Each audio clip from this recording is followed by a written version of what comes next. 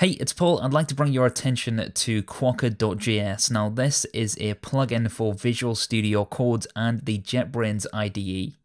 And from within this plugin, we essentially have a live scratchpad for JavaScript, as they call it.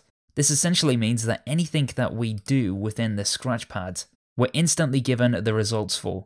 So for example, on screen right now, you can see an example of this. We can see the result, and then the result is 100, and we see that within our editor. If the result changes, that text changes next to that variable.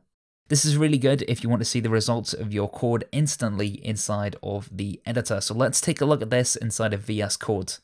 So I've got a Visual Studio Code instance open, and I'm going to head over to the extensions. And in the extensions here, you can see that we have something called Quokka.js. You'd have to type that into the extensions search bar and then install it into your VS Code.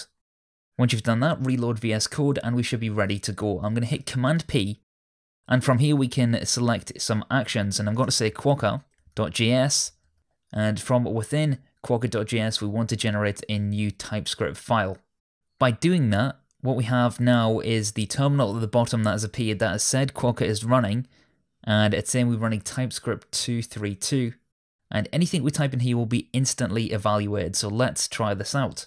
If we had a const, and that const was named Boolean, and that was equal to true, if we were to log that Boolean, we would get true. Let's make something a little more interesting. So let's say we have this array. So I'm going to say const my array. And this array is going to be an absolute mess. So inside of the array, we'll have a value named my nested value. And this value will be nested quite deep inside of an array. So let's nest it like that. And what we want to do is write a function that will unnest that array and then give us the evaluation inside of our editor. So we can say const unwrap, and unwrap will take an array. It will check to see whether the input is an array. If it is an array, we'll call unwrap once again on itself, passing it the array 0 inside of the parameter, so this is the next nest down. Otherwise, if it's not an array, and it's a string such as my nested value, we will return the value. So we've got these different colors going down the side, such as the green and the amber. If we were to then say unwrap my array, you can see that the function goes from being unused and amber to now being green because it's being used. So we're unwrapping the array. Let's log it out to see the results of that. And to the right of our unwrap function, we can see that it is my nested value. If we change this to be 1, we would have 1, 2, 3, or an object, name Paul, age 25, and so on. We could continue to wrap this in more arrays, and always we would get our unwrapped function.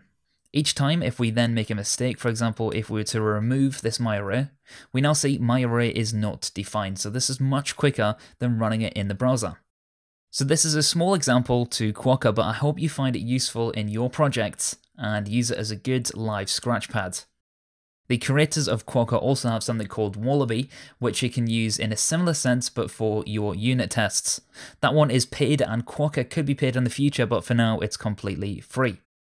If you like this video, then of course hit that subscribe button, check out Quokka, and until next time, my name is Paul, and I'll see you very soon in the next video.